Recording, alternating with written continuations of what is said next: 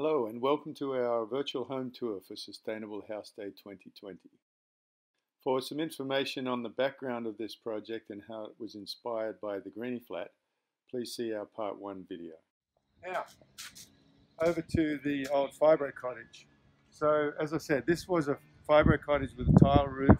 It had vents through the walls, it had no insulation, it was really uncomfortable. So what we did with this house, we started by removing all of the asbestos, which left the frames exposed. And that allowed us to, well, first we upgraded all the electrical and plumbing system that was exposed, sealed up all the air leaks, insulated the walls.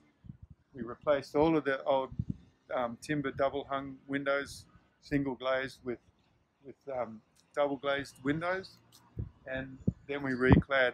Once we finished that, we added this awning on the west side, which gives us this nice covered outdoor space, as well as really helping to limit the amount of hot afternoon sun in the summertime that hits that western wall. Pretty much middle of winter right now. You can see this is the north wall in full sun. And once again, there's enough of a roof overhang here so that in the summer, that wall's completely shaded.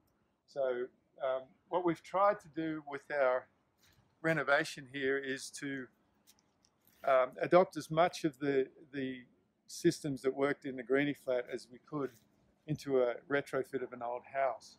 We were limited on the amount of glass that we could put on the north side. I would have liked to put more and bigger and taller windows, but because of the heritage conservation rules, we were limited to basically what you see here. So in order to take maximum advantage of that winter sun, we did a couple of things. So we actually added a couple of windows on this side of the house to get more sun into the house. And then there's a gap under here that's screened so insects can't get in.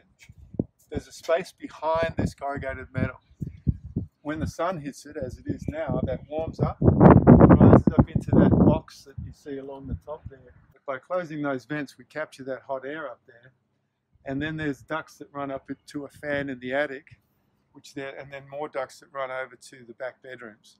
The other thing we did here, this window is sort of frosted glass to kind of hide the fact that right directly behind it, there's a brick chimney that's painted black. Now, this is borrowing an old idea that sort of started in the 70s called a trombe wall, where you have a brick wall facing the sun and then glass right in front of it. Sun shines through the window, heats the brick, and the brick stores the heat on the inside of the house. We also added a fairly efficient reverse cycle air conditioning system.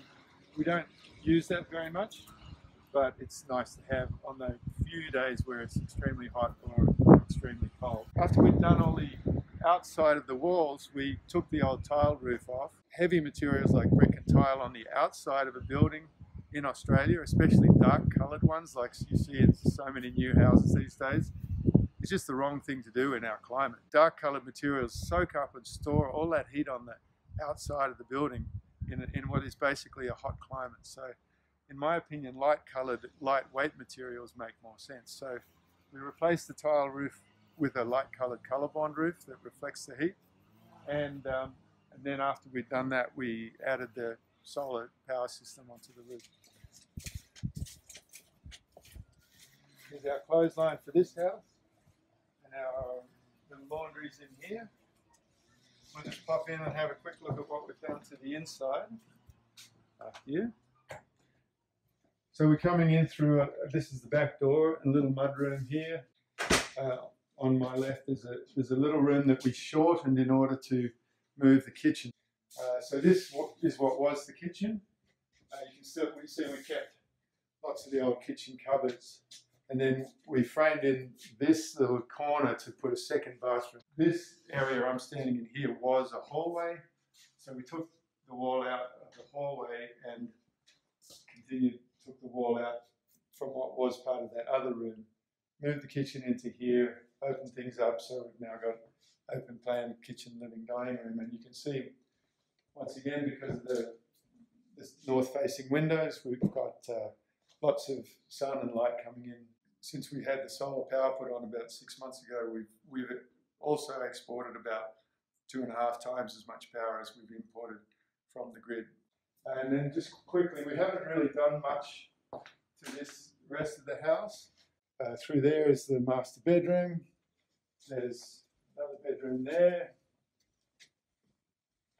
another bedroom there, and toilet and bathroom, which we haven't touched at this point. Yeah, so basically between the greenie flat and the renovations to this house, we've now got an entirely energy positive property, exporting way more power than we're using. You know, we're charging an electric car.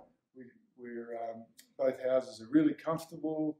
They're really easy to maintain, and basically we couldn't be happier. Thanks for looking, and you can find plenty more information about this project and the greenie flat at greenieflat.com.au.